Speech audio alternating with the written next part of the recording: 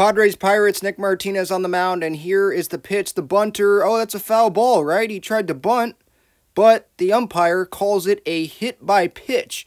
Even though on the replay here, it's clear that the batter tried to bunt the ball. He was not trying to get out of the way. What do you mean, man, he said.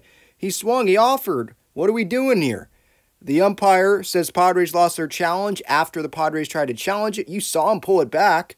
That's a bad call. That's a horse-ass call, Bomel says. Umpire throws him out. This umpire sucked in this game, by the way. And Bomel was pissed off because what's the point of replay? The Padres, they got screwed last week on the Padres-Giants call. And then here they get screwed when the bunter tried to bunt the ball.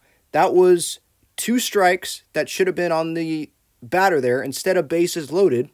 And so Bomel's like, it's my job to be pissed off at you. The Padre fans don't know what the heck's going on. Such a bad call. Bomel is heated at this umpire because now it's a bases-loaded situation, a 1-run game. And of course, because it's baseball and it's the Padres, they end up having a huge deficit at the end of this inning. 5 runs would end up scoring in this inning after that play. Now, it wasn't a guarantee Nick Martinez was going to get that batter out, but it's still frustrating. Not very hard-hit balls, just out of the reach of Jake Cronenworth there. Look at this. The ball was hit in foul territory first, and it ends up just getting past the glove. Nothing is going right for the Padres right now, except starting pitching. Blake Snow was great, but then the offense scored 1 freaking run. Padres are 6 games under 500, and things are just not going good at all right now.